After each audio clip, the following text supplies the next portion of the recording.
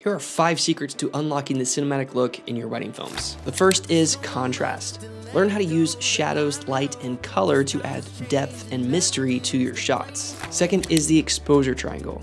You want to make sure that you master the basics of ISO, shutter speed, and aperture to really control the look and feeling in your image. Third is framing. Framing has a direct correlation to how you make others feel when they watch your film. So be mindful of how you're framing your shots, utilizing tools such as rule of thirds, leading lines, negative space, to really help elevate the emotional impact. Next is mist filters, which is a simple and effective method of achieving the cinematic look by softening your highlights, lowering the contrast, creating a blooming effect to your image, which is one of my personal favorites. And the last is understanding color psychology and how different colors affect different emotions and enhance the overall story that you're telling.